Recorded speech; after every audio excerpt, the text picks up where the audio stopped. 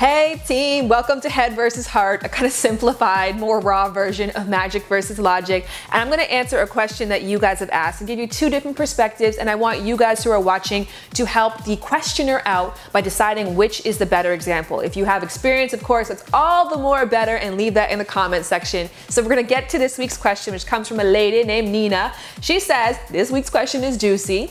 I just found out my ex-boyfriend has a boyfriend now. We dated all throughout college, and honestly, I would describe him during the last year of our relationship as mean.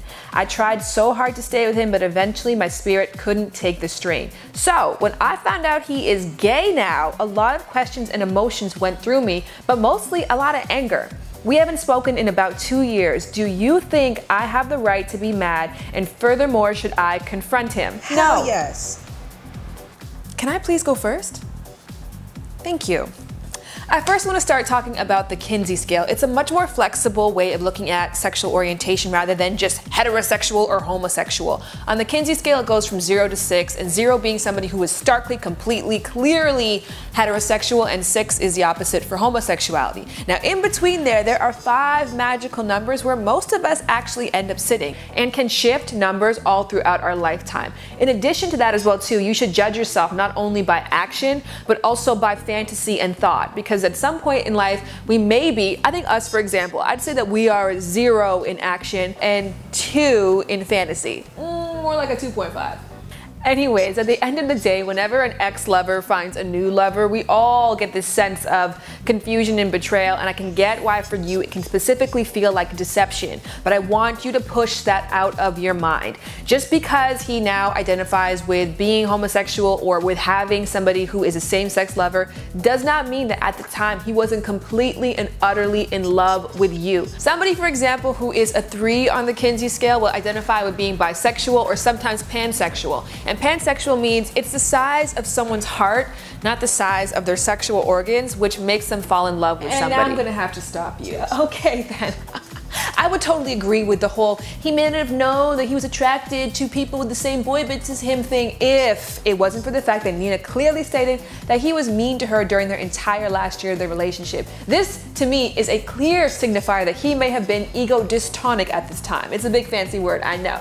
Ego-dystonic basically means when who you are with who you want to be are not actually aligned, and can make people go into depression or be very aggressive, be very angry, to the point in which he forced you to break up with him, all because he was unable to be honest about himself and what he was experiencing in a relationship, dragging you through the mud, breaking your heart all along the way, and you deserve some answers because of this. So in the very least, I think that you deserve an explanation, and he owes you an apology. So you suggest that she goes in guns blazing to battle somebody who's already been fighting with themselves for a long time. Precisely. He lost the right for you to care about his feelings and tiptoe around what his needs are when he started being mean towards you. And the last thing that you want is to go into another relationship carrying residual fear or bitterness or feeling like this could happen again. And for you to not feel that way, you have to understand what actually did happen. Forget his feelings and his comfort zone and what feels comfortable for him.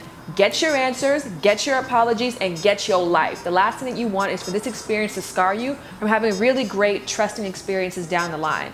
Now, would you offer the same advice if he had moved on with another woman 2 years later, or would you accept the fact that people are not linear and we are a lot more like sand than we are rocks? Listen, I'm not gonna tell you how to live your life. I'm gonna let you know, making this about you, making somebody else's choice to move on and find love elsewhere about you is not only gonna be unhealthy for yourself, you're also not gonna get the reaction that you want out of this person. If you do choose to go and contact your ex, do so out of love and ask questions out of curiosity, not out of judgment. I think trying to define your failed relationship overall by something that you cannot prove whatsoever is only gonna be unhealthy for you, and it's going to make the person, your ex, be very defensive when you do contact them. At the end of the day, if you want any kind of positive outcome, be that closure or answers or even a friendship that goes on from this, running up to a closed door to kick, bang, scream, and scratch on it is just not going to be the answer. Don't run up and go and kick a closed door. Ugh. No, you need to go Beckham on him. I think it's completely go Beckham on him. You're not trying to get someone shot out here. No, I'm so sick and tired of you always trying to turn around on me. Whatever, you two. Anyhow, to my friends and at home, do you guys agree with heart or head? Leave a comment in the comment section or go into the info box and find a handy little poll there where you can just click head or heart. In addition, you can also find information on where to go and what to do if you have a question you are battling with about sex and love. I would love for the questions to come in video form, but of course, as always, written is also dope. We'll see you guys on the next video. Now, be his therapist. All right, let them decide. You guys can help. Let them decide what they're supposed to do. Liking this video, subscribing, and sharing are 3 simple things that you guys can do that make a huge difference in helping me to create more content a lot more frequently. So please do not be shy with the buttons, boos.